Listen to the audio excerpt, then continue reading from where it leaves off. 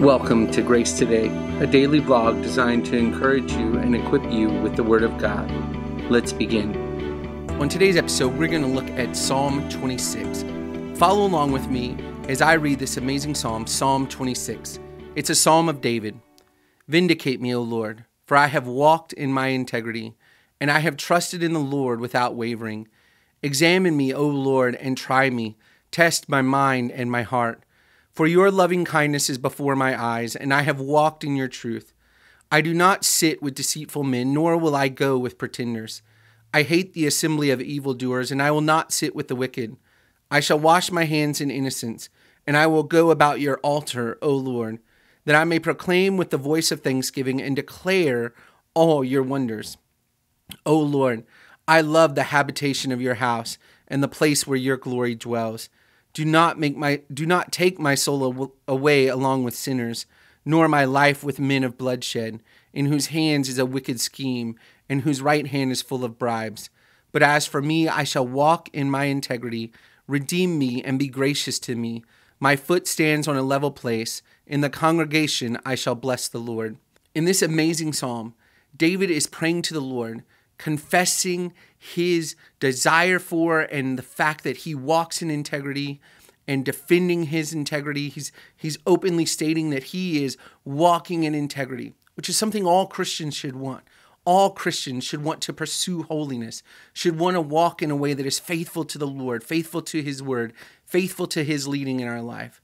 But notice, friends, even as David declares that he has walked in integrity, he still shows a great dependence on the Lord. He prays that the Lord would vindicate him, that the Lord would save him and not take his soul away with the way of sinners, that the Lord would care for him and protect him from those who would shed innocent blood. And he also prays that the Lord would examine him. He prays, examine me, O Lord, and try me, test my mind and my heart. He prays, and this is consistent with what we see from David throughout the psalm. He's always praying that the Lord would test him and show him if there is any wickedness in him. He's laying himself open for the Lord, asking the Lord to examine him and to purify him. What an amazing example this is for us as we pursue holiness, as we pursue greater Christ-likeness.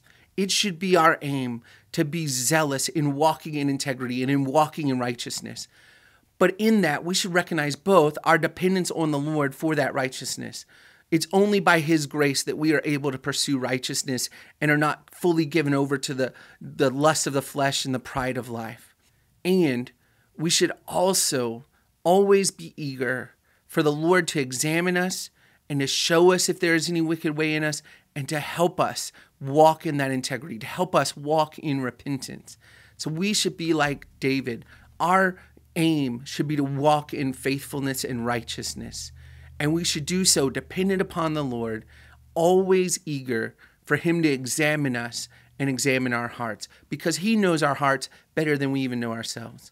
So how should we pray in light of this amazing psalm today? We'll pray that the Lord would give you a zeal for righteousness, give you a zeal for walking in integrity, walking according to his word. Also, confess your dependence upon him. Confess that you are not able in and of yourself and appeal to the Lord to help you to walk in righteousness. And then be brave enough and bold enough to ask him to examine your heart and show you if there's any wicked way in you and kindly, in his great kindness, lead you in repentance. That's a great prayer for today, friends, based on Psalm 26. I pray it encourages you. I pray you'll have a sweet time of fellowship with the Lord as this video ends. I love you, Grace Community, and I'm praying for you. Have a great day. Thanks for tuning in to the Grace Today vlog. For more information on Grace Community Baptist Church in Elgin, Texas, or how you can support this ministry, check out the links in the description below. See you tomorrow.